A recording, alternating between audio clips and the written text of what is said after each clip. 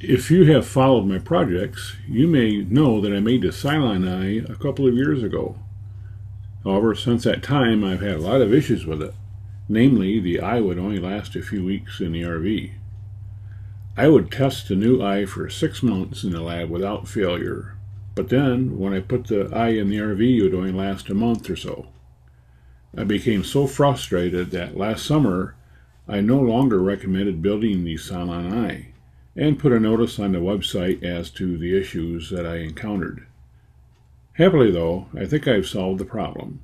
I built a new eye last August with a few changes, and since then, after nearly 5,000 miles of towing the RV on everything from bad highways, in the driven wind and rain, and then storing it in freezing winter temperatures with a foot of snow in the RV, it's not failed. So, with guarded optimism, I am releasing this update video and the updated project webpage. What I am calling the Cylon Eye is a 9-segment LED strip at the nose of the RV. It originally came from the factory as a white LED strip, and it was used as a courtesy light when hitching up at night. However, the clear plastic in the original LED strip faded within a year, so I decided to replace it. But in RVProject fashion, I not only replaced it, I modified it. The Cylon Eye has 3 functions as compared to the original LED strip. First, it retains the white LED hitch-up light. Second, it includes an accelerometer, which allows it to behave like a spirit level in much the same way as the hitch-mounted level below it. Third, and this is where the Cylon Eye part applies, it provides illumination so you don't bash your head into the pin box as you walk by at night. The Cylon Eye term comes from the Knight Rider kit effect that was also in the old Battlestar Galactica television series, and I like the more nefarious sounding title of Cylon Eye rather than Kit Eye. A full demonstration of the functions can be viewed on the Cylon Eye videos of the original project or the project webpage, and I'm providing a link here for that webpage.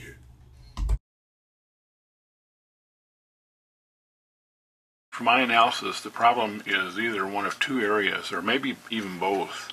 And one thing I noticed is that usually the last 2 or 3 of these LEDs are the ones that were burning out, and that made me a little suspicious. Now these LEDs are daisy chained, so the input actually goes into the first LED, and then there is an output of the first LED that goes to the second one, and then an output of the second one to the third one, and so on, all the way down the line. So they're not parallel, they're actually in series as far as the signal goes, although the power lines are parallel. Although the data sheet for the LEDs did not recommend it, I added an end of string terminator here by terminating both the power line and the data line with a resistor as well as with a TVS diode. So I'm hoping that if there's any transients that are generated that are burning out the ends of the diodes, that will take care of the problem. The other possible issue is this may be leaking a little bit.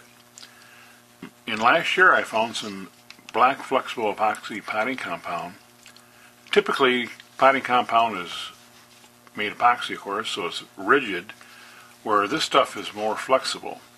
And so I mixed them up in a syringe and I ran it all the way around the little channel here between all of the lights. And even though there's epoxy on here, it is somewhat flexible because when you put it on the RV, it's going to be bent just a little bit.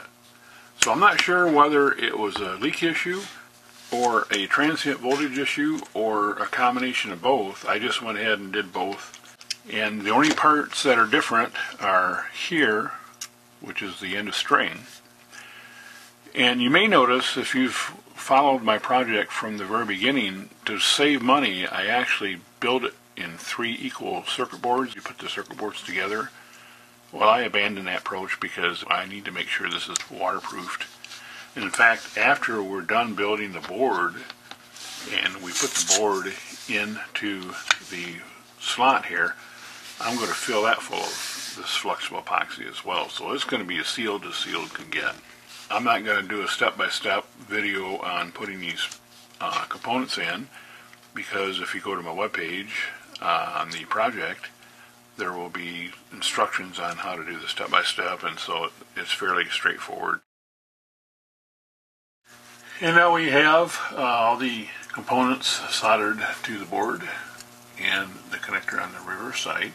So the prudent thing to do is to test it before we put the potting compound in and seal it. And I'll just plug it in, then we'll turn it on. So it's working.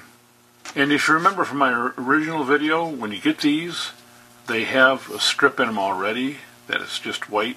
And when you remove the strip, you know, you're not going to get all the flash and all the glue off, but that's okay. When you put these in, they'll go either way. You can put them in this way or that way. It used to be a little harder, but then I adjusted the dimensions a little bit and I put little notches in the corner, which seemed to really help a lot. And you can just put them under one lip, basically, and then they should just kind of snap in. And then what I like to do is take some of this conformal coating, run a bead around the outside, and this isn't going to really waterproof it that well, but what it will do is it will prevent the epoxy from leaking down inside the device. Because with the epoxy, if there's any kind of a gap at all, it's going to find it. Doing this will just help, kind of keep the epoxy on the outside where it belongs. So you can take your time and stir this, and the more you get it mixed up, the better it's going to work. And when we pour this, we want it to be on a flat surface, as flat as we can get it, and someplace where we aren't going to disturb it for a while. And we'll just kind of run a bead through here. Try not to get any on the connector itself. And then kind of let it find its own level a little bit. And we're about now 24 hours after the initial pour. And it's still just slightly tacky. This stuff takes a lot longer than the standard style potting compound. And 2 or 3 days is what it's going to take. You can still bend it slightly, and that's why I went with the flexible potting compound, because again there is a slight bend in the front of the RV, and with guarded optimism these should not fail like the other ones did. And soon I will be updating the driver board, which you may have seen in the first part of the video. And the difference between this board and the original one is that I'm using a potting compound on here on the potting box. I saved a lot of money in not having to make any front panels and things on the original chassis. And I also want to add remote control to this. So if you build a Cylon Eye, the original one will work, or later this year, if you've not built one, then I'll have one available that will include an option for remote control.